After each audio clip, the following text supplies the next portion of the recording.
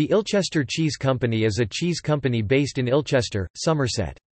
The Ilchester brands are part of Norseland, a subsidiary of Norwegian dairy company Tyne Saw.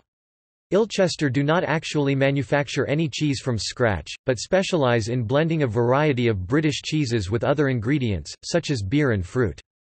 Notable Ilchester cheeses include Applewood, a smoke-flavoured cheddar cheese, and Five Counties, which is a sandwich of 5 layers of different English cheeses.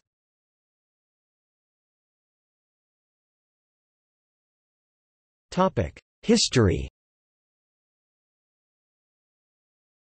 In 1962, Ken Seaton, a hotelier in Ilchester, Somerset, England, tried combining cheese with chives, Worthington bitter beer and a blend of spices.